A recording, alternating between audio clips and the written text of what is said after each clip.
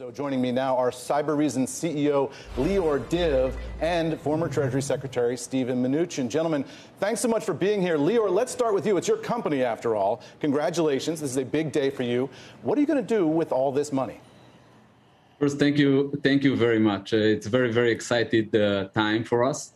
We're going to accelerate our growth. Right now, what we see, it's a kind of massive pressure on companies when it comes to ransomware. And I think that we talked about it many times by now.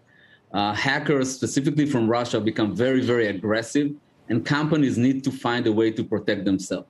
We develop a platform, an AI-based platform that can enable private organizations to protect themselves. And the next thing for us is to keep growing like we're growing right now in a hyper growth. So when you look at this $275 million, I mean, that's a lot of money. Is this your last round of financing, you think, before an IPO? Is that where this company is headed? Yeah, this is the crossover round. The natural thing for companies is to raise money, keep growing in a very aggressive manner, and usually, naturally, the next step is to go public. Do you have a timeline for that? We don't have a timeline right now to disclose. Mr. Secretary, let me bring you in and see if I can get that timeline out of you, maybe not out of Lior, in terms of that IPO that investors might be wanting to watch for. First of all, this is a big investment for you and for Liberty, your new entity. Why this company and why this sector for this big chunk of money? Well, we're very excited about participating and leading this round. When I was Treasury Secretary, I was very focused on the cyber risks. I was responsible for protecting the entire financial services industry and also for the IRS.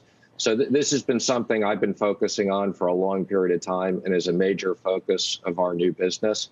And we really like this company. It's best-in-class technology. It's got a global footprint, and it's got a great management team. You don't put $200 million into a company unless you think you're going to get some return out of that. So can you give us some insight on that timeline that Lior was sort of dodging a little bit in terms of the IPO? Is that something, is that a 2021 thing, or is that in the out years here? Well, I can just tell you from my perspective, the focus on the company is really now to use the capital that we've put in and others have put in to grow the business. And I think over the next 6 months, they can grow the business very, very significantly. From our standpoint, this is a long-term investment, so it's something we'll hold for a very long time, whether the company is public or private. So I'm pretty indifferent when they do the IPO. We'll do it at the right time. But the focus right now is to use the capital, grow the business, and focus on the customers. Now, you talked about your time as Treasury Secretary focusing on cybersecurity. With all this ransomware that we've seen and the intense activity on the part of Russian-linked hackers, I wonder what you can tell us about the financial sector broadly and the banks specifically in terms of their protections in cybersecurity. Are they doing enough? Is the U.S. financial system secure based on what you know from your time in the building?